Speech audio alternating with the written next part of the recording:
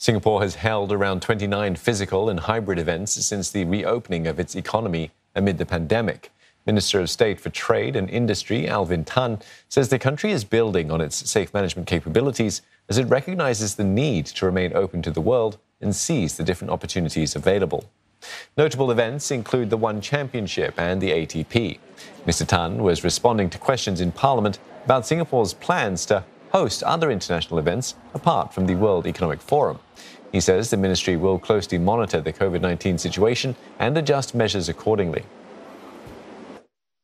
The World Economic Forum special annual meeting is subject to the STB's Safe Business Events Framework, and that includes testing, includes safe management measures, and so on and so forth. We are calibrating according to the prevailing measures. We're calibrating according to the prevailing COVID-19 situation, and we will be open to seizing these opportunities by making sure that we conduct the events safely.